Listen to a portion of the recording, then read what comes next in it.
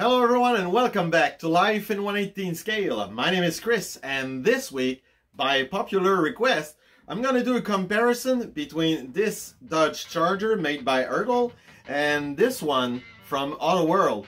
Let's see which one is better.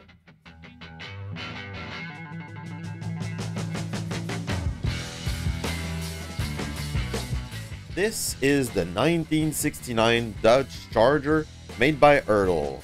This car was featured in the movie Bullitt from the 60s, and at first look, this car looks pretty good, although the paint is a little bit rough. This car is owned by my friend Lou, and he got it for cheap because it's missing some parts.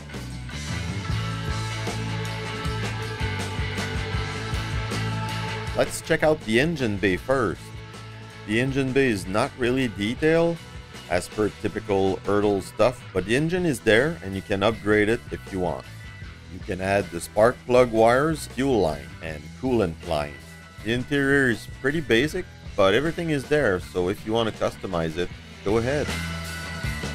As you can see here, the car is missing its exhaust, and part of the suspension was removed and put back in the wrong way. The wipers are too big and the side windows is fragile.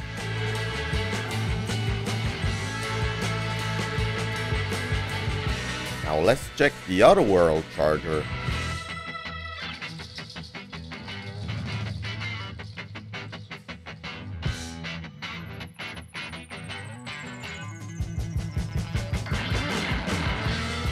This is the 1970 Dodge Charger made by Autoworld. It's a very nice model.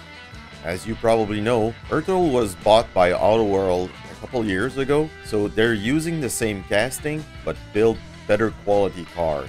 The engine in this car is perfectly detailed, and you can even see the hood hinges. The interior is very well detailed, including some real safety belts. The trunk opens and you can see there's a lot of detail inside, including the carpet.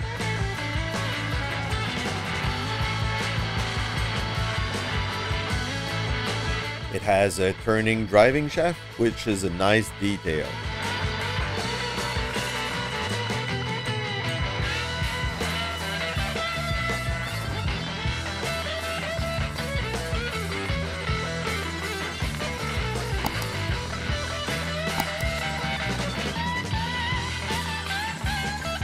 All in all, I think the Autoworld is a better option. For just a little bit more money, you have a car that is way more detailed.